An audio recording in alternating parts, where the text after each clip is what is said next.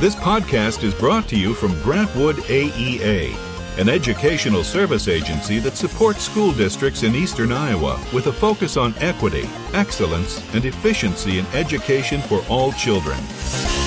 Welcome to episode 58 of the EdTech Takeout, the podcast that serves up bite-sized technology tips for teachers. My name's Jonathan Wiley, and I'm joined, as always, I'm kidding, by Mindy Carney. Do you feel like we're spending an excessive amount of time together this month? This month, I have seen you more than I usually do. Yes. Sorry about that. All right. So this month, the reason we've seen each other so much is because we are doing a 4-part series for the month of February because our digital learning team has taken Digital Learning Day one step further to Digital Learning Month. So each week this month, we are highlighting a specific C, and this week we're highlighting critical thinking. If you don't know, Digital Learning Day is February 28th. You can register your event. There is a Twitter handle you can follow at official DL Day, and also some hashtags, hashtag DL Day. And we are using the hashtag as well, DLGWAA, which we don't normally use, but we're using it this month. So you can definitely follow along with us for all of our ideas throughout the entire month of February, centered around all 4 C's. Got it all out. Yeah, you did. So let's start with the way we like to start, which is news and follow-up. I see on here you have polar vortex follow-up. Well, yeah, I know. Are we still in the polar vortex? I think it's passed and it's gone east a bit more. Yeah. So, but I just felt like, since we talked about it and all the delays and things we had, it would be fun to share a story from one of our local teachers who was featured on the news for using Seesaw to communicate with her students during the polar vortex. Yeah. So this is Crystal Manos, who is at the Northland School District. Yeah. And she didn't put formal lessons or anything on there, but she did some follow-up activities and fun things for her kids. So they talked about the human body in class, and so she would just leave a little video on Seesaw for the kids that said, hey, draw around your hand and make some bones with Q-tips, right? Q-tips, yeah. Mm-hmm. And sometimes she'll say read a book, or sometimes it's build a fort, and they had to do those things, take a video of it, post it back to Seesaw so that she could see them. Yeah. So fun way to use communication tools in the classroom when you're not at school. And I'm sure we're not the only ones in the country that have had a lot of snow days recently. Right. Yeah. Especially our friends over in the north and to the east of us, I'm sure. Yeah, right. Yeah, my daughter's teacher did a really great job of this too. And she each week uses ThingLink for their listen to reading. And so, because they do Daily 5 there, and she posted that. Because, we went a whole week without school for the most part. We had one day of school, a half day or something like that. And did a really nice job. Because I know that was, technically she wasn't on the clock, but still, pulled all of those resources together. And it's just a really great way to reach out to kids and give your parents some sanity. Yes, indeed. Yeah. Yeah. Mm-hmm. It's always good to have extra activities and things for your kids on those days, as you and I know too well. Yeah. Oh, God, I love my kids. But okay. Next up as well was, and I think I saw that we have 2 Eric Kurtz nuggets. I've, like I said, been back on the Twitters lately. Mm-hmm. I kind of enjoyed it. I feel like, it was good to take a little break because when I get back on, I'm like, oh, there's actually stuff on here I want to look at. I don't know if that's snarky, probably. Anyway. So Eric Kurtz passed this on that Gmail's getting did Gmail have a right click before? If you right click right now, it's got nothing there. It's it's a couple archive, of things, right? Yes, it's not much. Yeah. So archive, mark as read, and delete. And delete. All right. Yeah. So Gmail is getting a right click update makeover. And if you right click on it, it gives you all of your options. All of the normal options that you would have, which is kind of nice. Yeah, you can reply all, forward, archive, delete, mark as read or unread. Mute. Snooze, move to, label, mute. I don't ever use the mute button, do you? I feel like I'm going to miss something. No, I didn't know about that, but now I can think of at least one person I'd like to mute, so. Hey, is it me?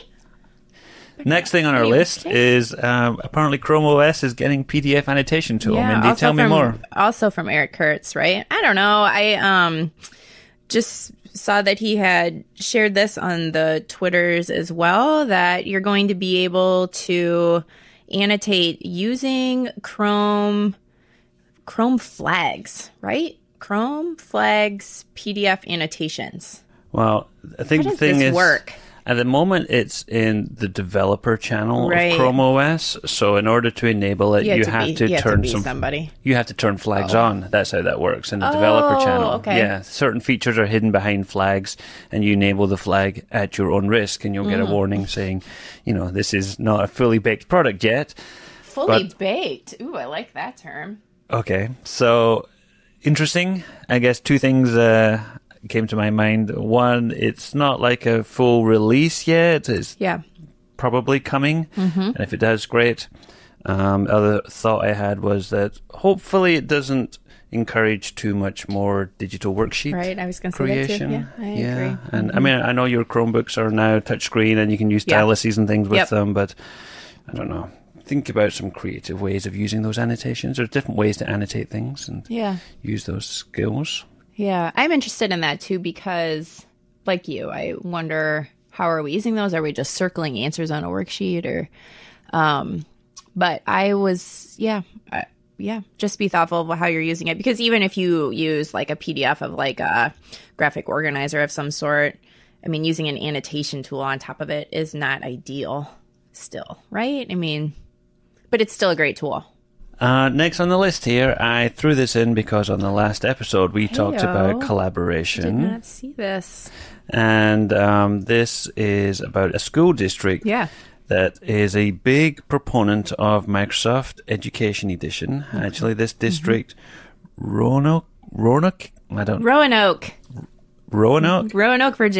Roanoke. Gosh. I've never heard of that before. I apologize, Virginia. Roanoke Public Schools have been using Microsoft Education Edition, and his district's among the top 10 users in the world.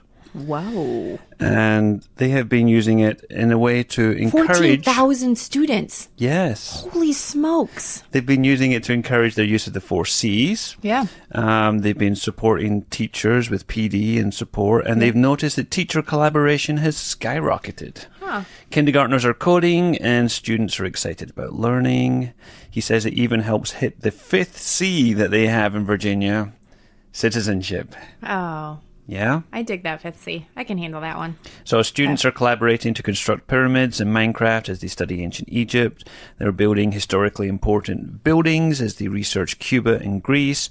In a Jamestown settlement module in Minecraft, they're building a settlement based on that colony. So all kinds of great examples of that. And I thought that's not a tool that we mentioned in our collaboration episode. No, I know. So, I kind of felt like Minecraft died out because of the expense of it.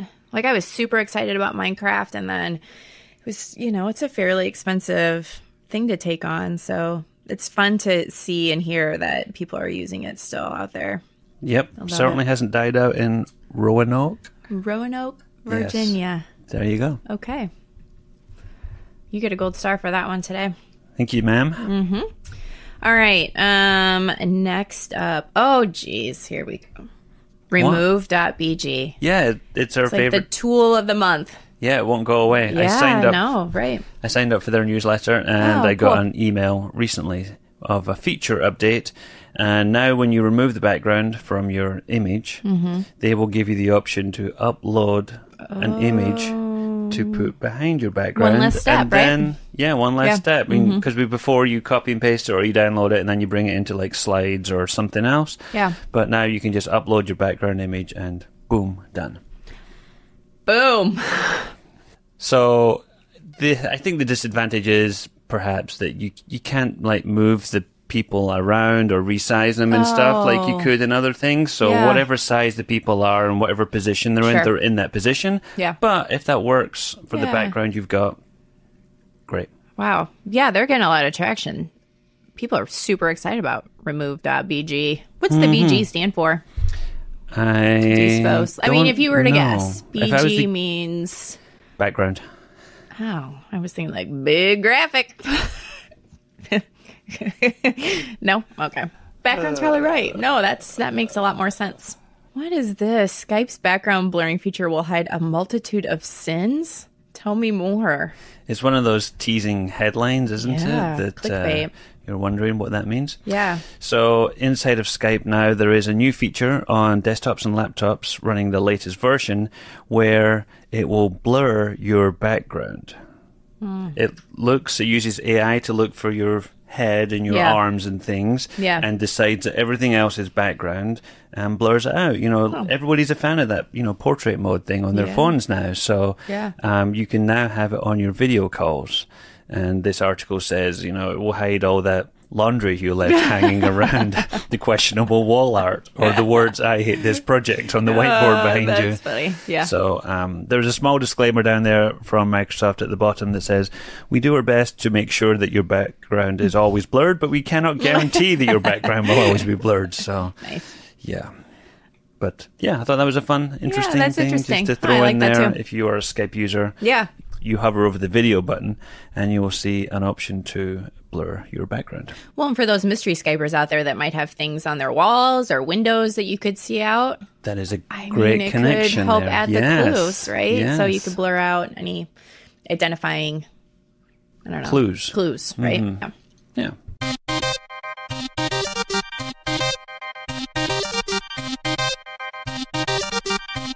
All right, up next, main course. Today we are, as we had mentioned earlier, talking about critical thinking, third C of the month. So let's get to it. Let's do that. I think this is a good one because it's one of those things that can be a little bit hard to pin down in terms of what actually is critical thinking and what that looks like in the classroom. But I think it's one of those things that are really important because when we're thinking about the employability of our students or the skills we're giving them as they move into the workforce, there's a lot of problems to solve out there, whether they be big global things or whether they be smaller local things or things that are just like specific to whatever company that you work with.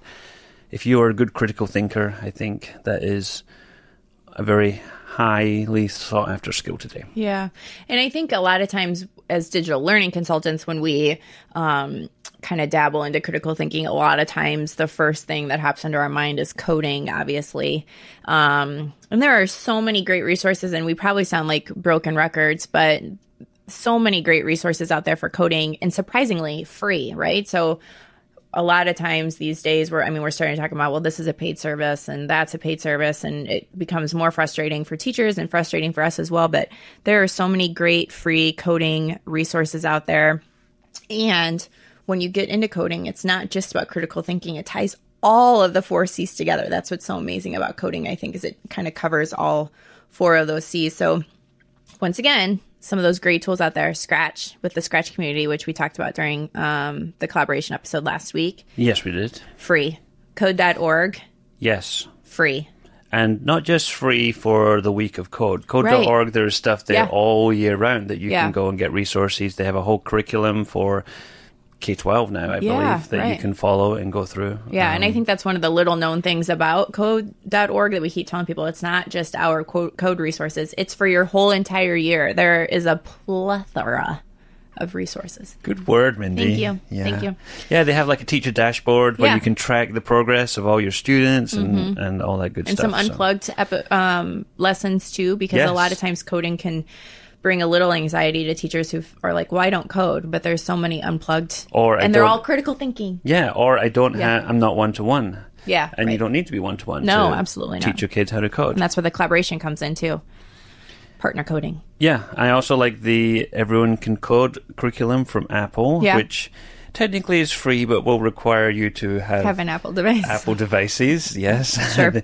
They partner with some app developers for like K2 type of stuff, and then when you get to like 3.5, 3.6, you're using playgrounds, Swift playgrounds on iPads, and then they take you through into middle school and high school where you can even dabble in things like Xcode for making iOS and Mac apps. Mm-hmm. So yeah, there's resources and ideas out there, but coding is definitely like probably the first thing I think of when I think of critical thinking skills and applying digital learning to that too. Yeah, and we do a lot of work too with Makey, which works hand in hand with Scratch. Amber and I do a lot of learning around that, and it's kind of a nice way for students to be able to see the physical part of their coding. How would you describe a makey-makey if somebody hasn't seen or used one before? So makey-makey is an extension of your keyboard. Okay.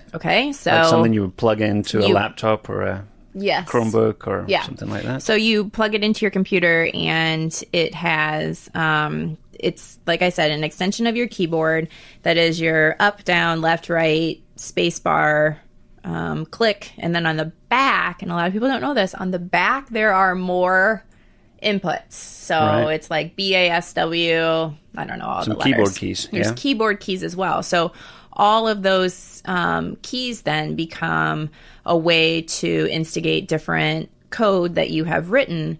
But the makey-makey is also built around circuitry. So you have to be able to understand how circuits work and conductivity. And it kind of opens up a whole different way of not just writing the code, but actually creating something that will work with that code and interact with that code. Yeah, how does that? Is that? I don't know. Yeah, and I think even whether you use it with code or not, there's definitely some critical thinking involved in terms of why does this work or why does this not work, or why is it doing this? I mean, like you guys had one out the other day. Can I say what that was or not? Or is that top secret for your no, it's not top TMI? Secret. You guys had like one of those big pianos, like from the big movie when Tom Hanks is dancing up and down on. And you created that out of like a tarp and some tin foil? Well, we had what's actually called HVAC tape, which I didn't know was called HVAC tape until just yesterday. Like but it's aluminum foil tape. Yeah. Yeah? Okay. Yep. And so highly conductive, obviously. And so we were playing the piano with our feet. We put that tape on the bottom of our socks and Interesting. Played it. Yeah. But I think you bring up an interesting point too, is a lot of times when we talk about makey with teachers, a lot of times you want to start with like the banana piano. And if you don't know what that is, look it up. But it's about students first understanding how that works and the conductivity with water, and investigating whether or not, like holding hands, if we're conductive ourselves, and playing with those kinds of things, and then being able to take that knowledge and extend it outwards from there. So once again, lots of collaboration, lots of critical thinking, creativity, all of those 4 C's, all wrapped up. And we run a makey class at Grant Wood, don't we? Yeah. Have you got one coming up? We have one scheduled? In April. One in April. Okay. 9th? 8th, 9th.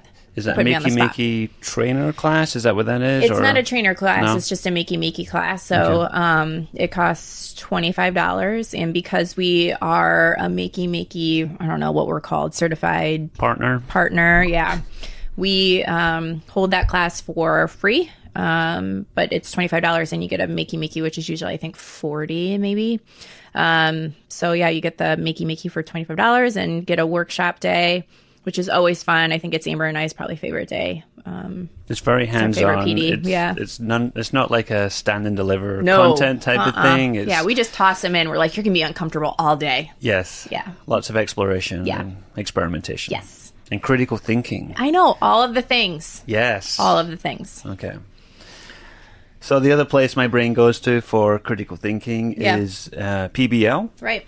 And so I was looking, my go-to place for this is the Buck Institute, because they have so many great resources and they're kind of like the seminal place to go to. And I went back there again just to research a little bit for the podcast, and I found out that they've launched a new site, I think this month, actually. Really? Yeah, February 6th. It's called PBL Works. They've kind of rebranded all the resources and things that they had and put them into one place, which is, I guess it's a good name for it, PBL Works. And, so they have all the resources and things that you might need to get started with PBL, which is project-based learning. Right.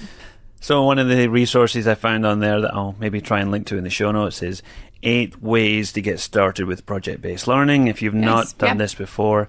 I think PBL definitely fosters critical thinking, but it's usually like a group work scenario that definitely is going to involve collaboration between kids and communication and some creativity too, because they have to come out and produce some end product at the end of it and show what that looks like.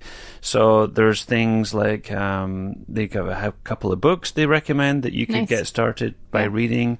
They have checklists for what a good PBL project should have.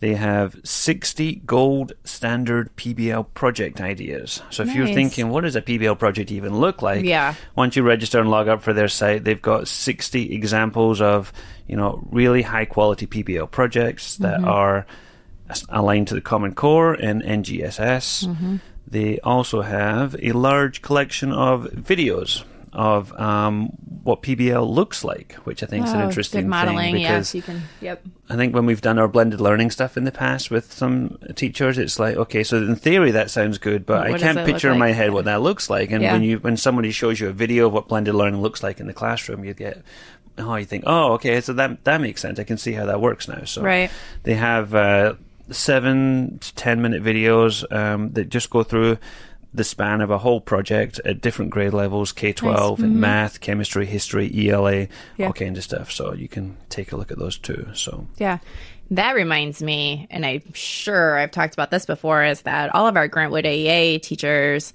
also have a free account for Define STEM, because Grantwood has purchased that for our teachers.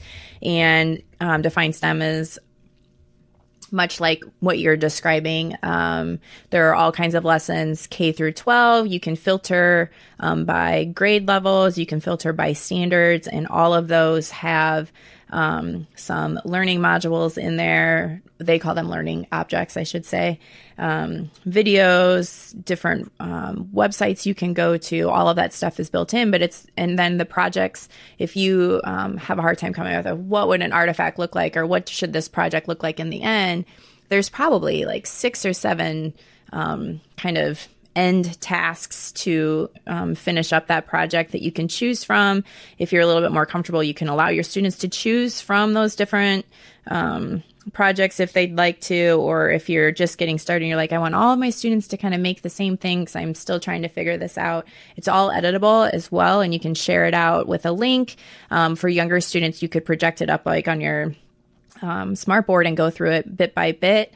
There's also the ability for it to all be translated, which is super nice because it's got the Google Translate feature, not only through the Chrome extension, of course, but also built into the site as well. Has audio directions for younger students, and it's a really great place to start. And our team is more than willing. So if you're a Grantwood AEA listener, please reach out to us because we're really excited about this and would love to share it with you. Yeah, I think one of the things I like most about Define STEM is that fact that, like you said, that you can edit the project. Right. It will give you starters like, hey, you have your kids read this or watch this video, and you might be like, oh, I know a better video for that. I saw this great one on YouTube. So you take that video out and you put your own video in. Sure. Or you're like, I don't think we have time to do all this. And then you just cut stuff out that you don't need. And I believe it's also got like Google Classroom integration. Is that right? Yeah. So that once you've got your project edited and ready to go, you can hit a button and it will send it straight to your Google Classroom for all your kids. They click on the link, then they see the student view of that project. So, which is really nice too, because it does, like I had mentioned about those resources, there is some differentiation within there. So the reading resources that go with those projects are all Lexile leveled. So one of the things I always struggled with when I was in the classroom was I wanted my kids to kind of all be learning about let's say like koalas or something, right?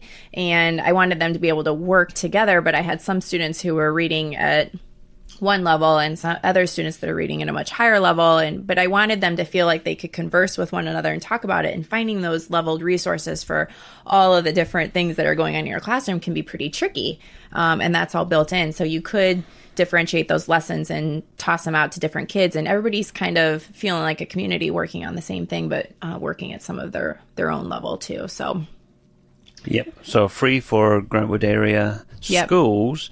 You can access it at definestem.com if you are not one of our school districts, and I'm sure they will happily talk to you about happily let you purchase how you could use that for your PBL projects.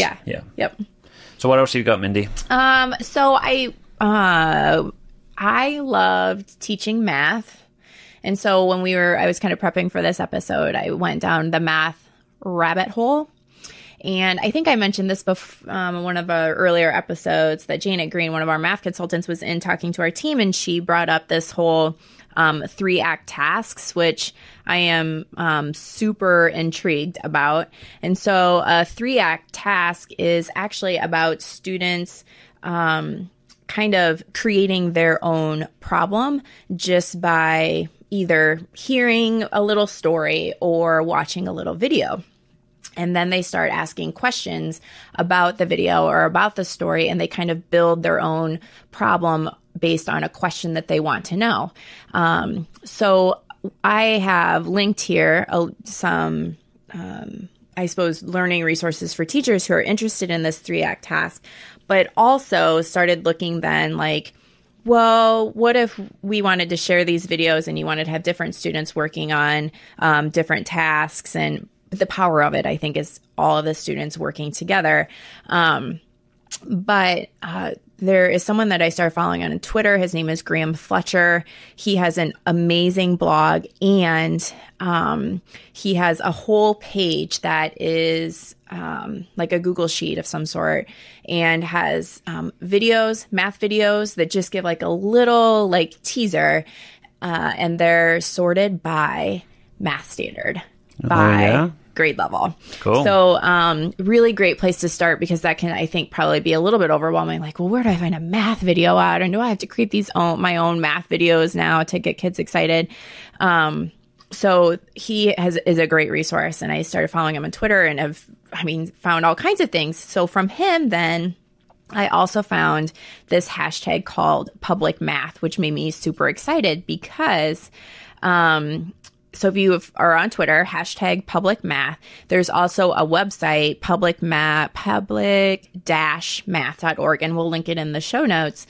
So what's happening is people started by tweeting math photos. So they might see patterns in the real world or something that would bring about a wondering of some sort. But now what they've done, and this is, I think, just open January 6th, it looks like, they've created this iOS sticker pack.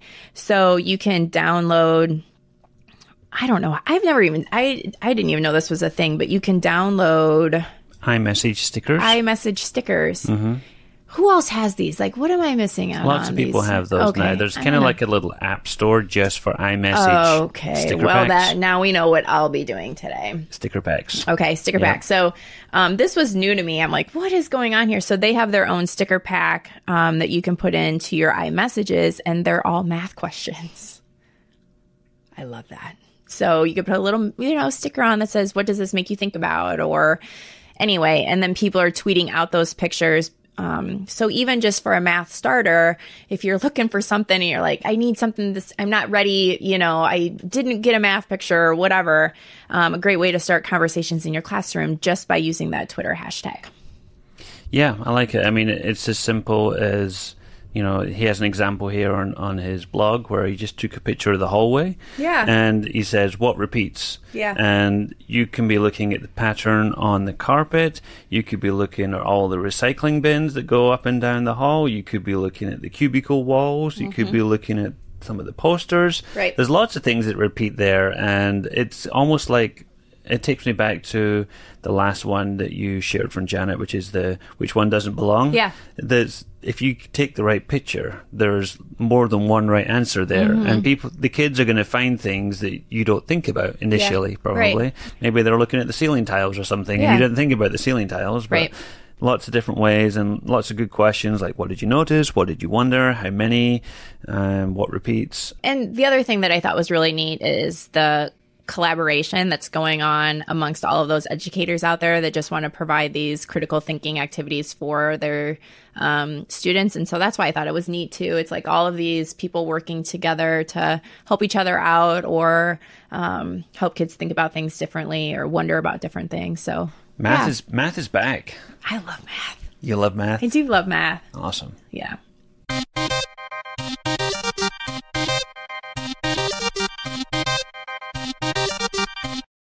All right, on to my favorite part of the show. It's Tech Nuggets, mini-sized. Mini nuggets? Mini nuggets. Yeah, I feel like if you went to like a fast food place and you only got 2 nuggets, you'd be a little disappointed. I hate chicken nuggets. It's maybe like it's like a kid's meal. Yes. Sometimes you get 2 3. chicken strips or something. 3 chicken nuggets, though, don't you, in the kids' meal? Yeah, that's true. I don't know.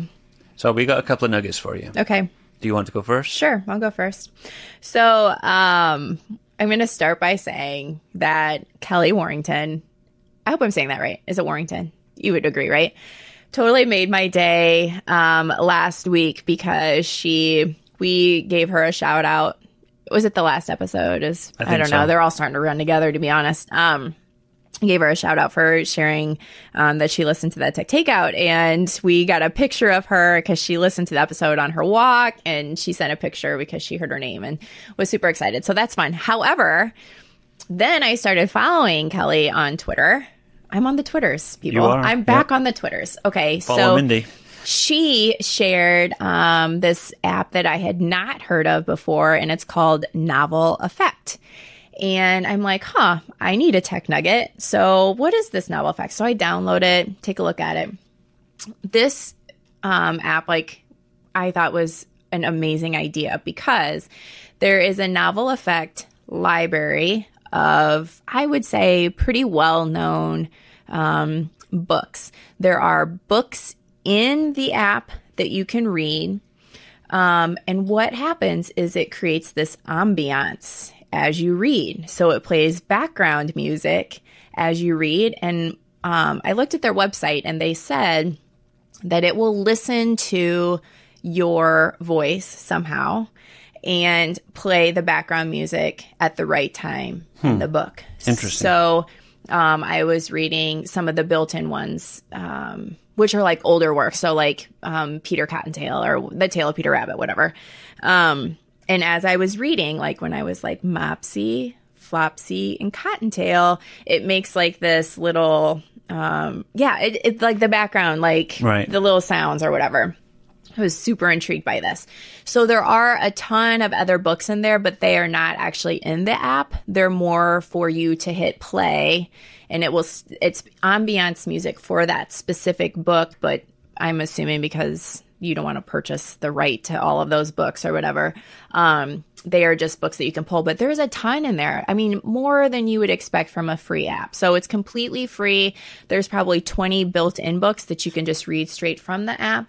But like I said, a ton of other ones that, that you could read, push play and read it. And it gives you little sound effects as you go. Super fun. I got 5 words for you. Okay. As seen on Shark Tank. It was on Shark Tank? Apparently. But it's free. I've got another 5 words for you. Okay. Free for a limited time. Oh, no. I missed that. Sorry. Oh, God. But get it while it's free. Get it while it's free, folks. Yeah. Maybe they'll always have a free component. Maybe. I would assume those built-in books will always be free because those are like past copyright, whatever that is. Some of those classic texts. I'm sure they're going to move into more popular things, whether they do things like Harry Potter or something. They're going to need to pay licensing fees for that sort of stuff. So those will probably come at a cost. But yeah, I like that. Yeah, it's fun. I think it really adds a new dimension to reading, especially maybe for some more reluctant readers. I think my son would like that kind of extra stimulus. For reluctant readers to get them thinking about, okay, what's the next sound going to be? Or just to keep them clued in and listening to the words and listening to the sounds as well. Yeah. So there you go. Good one. Right. Thanks, Kelly. So my tech nugget came courtesy of Caitlin Tucker. I saw this on her blog. She was talking about... She talks about blended learning a lot and different ways to manage blended learning in the classroom. And she came across this app that I thought was worth sharing. Okay. It's called Classroom Q. And Classroom Q is an interesting idea, I think. Okay. It's just one of those tools that is fairly unique in terms of I don't know of anything else that does this. So if you know something, then let me know. But it's a way to help manage classroom questions. So the way it works is the teacher hits the start button to start a new session and they get a class code. They give that class code to the kids who log in on the website with their name and they put the class code in. And whenever the students need help, they click the button that says assistance required.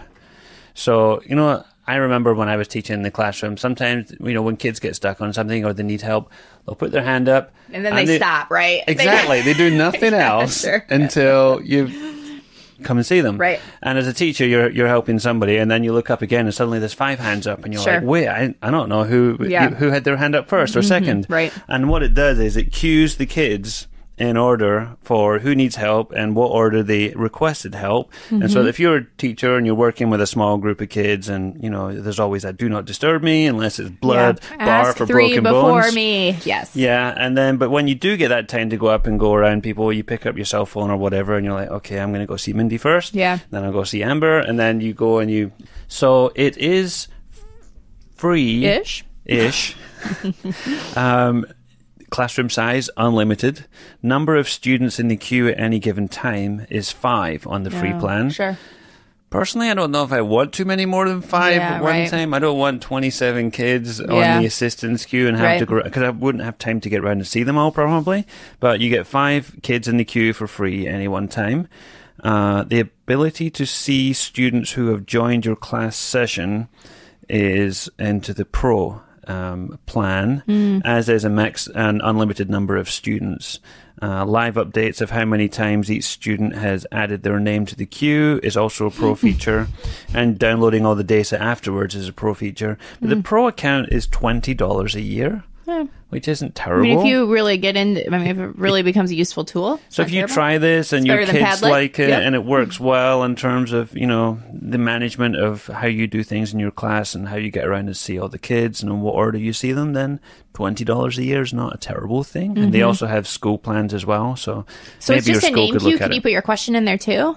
Like to see what other kids are asking? It's just a queue. Okay. As like a Q-E-U-E. Yeah, no, I get what the word queue means. But also queue for question, I would think. It's got like that double meaning on there. So classroom queue. Their mission is to create a classroom where asking for help is easier and more organized than ever before. Created by a teacher for teachers. By teachers for teachers. Classroomq.com. Okay. I like it. Well, that's it for today. I'm at Team Carney on Twitter, and Jonathan is at Jonathan Wiley. Our team account is at DLGWAEA, and you can use our hashtag EdTechTakeout to tag the show. If you prefer, you can send us an email to podcast@gwaa.org. We have one more left in this series, don't we? Our last one is creativity. It'll be a fun one. I think that will be a fun one. So that will be next week. Until then. This has been the EdTech Takeout. We hope it hit the spot. For more information on today's episode, please visit dlgwaea.org/podcast.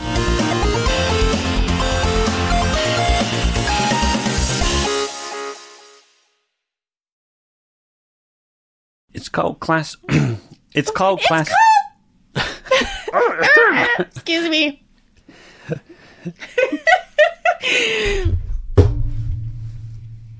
Do you ever watch Friends? Not Have you ever watched in the Friends? last 10 years, I don't think. Oh. No. Well, so Ross, always his voice kind of squeaks like that. And if you ever watch the bloopers, it's super funny because they're always making fun of him because he'll say something and his voice will like cut out, which is not your problem usually, but it's a problem from all time. They're super funny to watch. Anyway, continue.